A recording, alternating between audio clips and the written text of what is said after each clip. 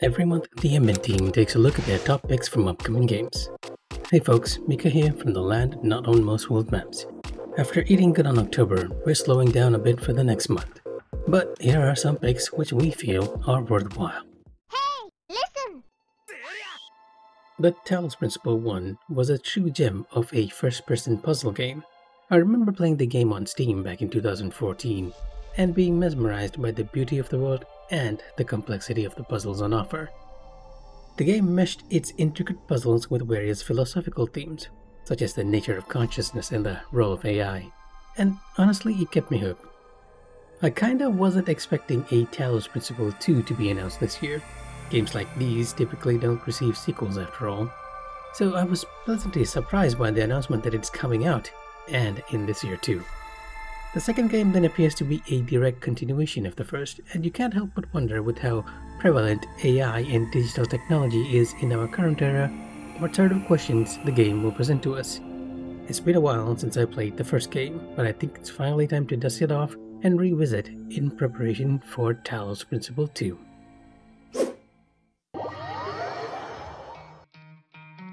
If there's one thing you ought to know about the Moldavian gaming community, it's that we love our Call of Duty games.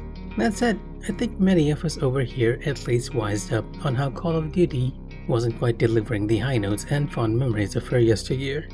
However, when a new trailer drops for a Call of Duty game, we all can't help but be excited by it, especially with its apparently polished visuals and how it's continuing the story from the rebooted franchise. On the multiplayer side of things, we're getting all our usual favorites, from the favela to Skid Row and even High Rise, all with a new coat of paint. A lot of the older modes will be available for multiplayer with the addition of a new Cutthroat mode, a 3 vs 3 vs 3 team mode where a player only has a single life, requiring the team to work carefully and quickly to overcome their opponents. All this backed by their Warzone and Zombies modes. Like I said, we like to think we'd wise up to buying what has arguably been an average experience for shooters, but we can't help but be excited for Modern Warfare 3.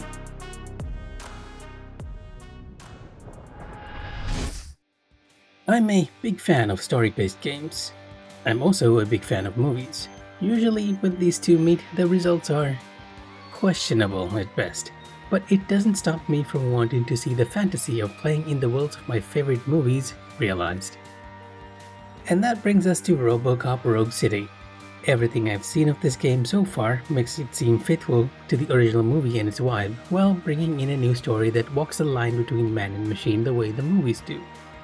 The cutscenes also make it seem like the game is taking a stab at the over-the-top satirical tone of the original films.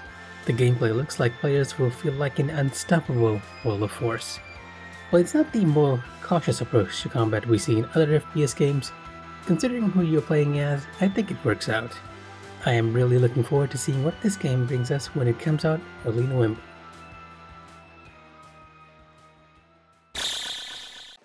Players bid farewell to Kazuma Kiryu as the series protagonist after Yakuza 6 Song of Life. Ichiban Kasuga was replaced as the franchise's new face and gameplay in 2020's Yakuza Like a Dragon. But Kiryu didn't go for long. He's back to take the lead in the newest spin-off, Like a Dragon Gaiden, The Man Who Erased His Name. Kiryu, who now works as a secret spy under the alias Joryu, has taken Osaka and Yokohama over the hustle and bustle of Kamurocho, Tokyo. One aspect of the Yakuza franchise that I like is the action-based brawler combat with several fighting styles, and Like a Dragon Gaiden continues this trend. You can pick between two combat styles, Yakuza, an aggressive approach, and Agent, which I'm most excited about. This new style is speed-based, allowing Joryu to use devices to defeat opponents. The gadgets range from AI combat drones to cigarette-shaped bombs. Like a Dragon Gaiden takes place after Yakuza 6 and between the events of Yakuza Like a Dragon and Like a Dragon Infinite World. I'm excited to find out what Kiryu was up to and the events that took place. Among the many remakes of this era is Star Ocean: The Second Story R. While a lot of HD remasters get the bare minimum treatment of functioning on wider screen than resolutions, Square Enix has not been so offhand with this one. Even when you look at graphics, it has been overhauled not only in HD but in their HD 2D style, with improved visual effects in combat. Battles themselves have been overhauled. You still have your ability to move, attack, and use symbology in it, but we also get a few more additions. Enemies now also have the Square Enix patented break their defenses to stagger enemy system here, along with a dodge counter move where you can sneak in behind an enemy for an attack. And now, even your members off screen can come in to help when the appropriate assault gauge fills. Star Ocean 2 is considered by many to be one of the best in the series. My history with the series began with the third one though, and the younger me had a difficult time going back to the PSP version of Star Ocean 2. But here I am feeling like I should call out my younger self because I feel like Star Ocean the second story arc might be my most anticipated pick for November. And those are our picks for November 2023. If you like our content and want more like this, give us a like and subscribe. But before you run off, here are some bonus picks. Song of Nunu, a League of Legends story, is building upon Riot Games' well-received League of Legends spin-offs. This entry presents you with a story-driven adventure centered around Nunu and his companion Willem, as they trek through the landscape in search for his mother. The Last Faith by Kumi Souls Games asks you the question, what if Bloodborne and Blasphemous had a baby?